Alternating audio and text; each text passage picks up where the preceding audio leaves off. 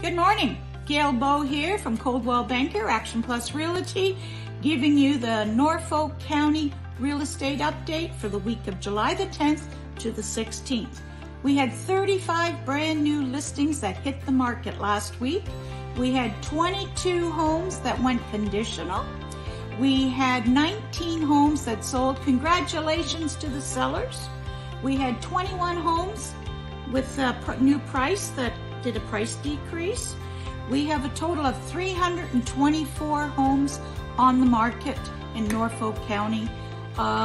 Just wanted to let you know, last week the Bank of Canada raised the prime rate to 5%. Yes, that has affected the mortgage rates. Have you been locked in to a secure rate, or have you talked to your mortgage people? Do you know what your plans are? Give me a call, Gail Bowe. Have a great week.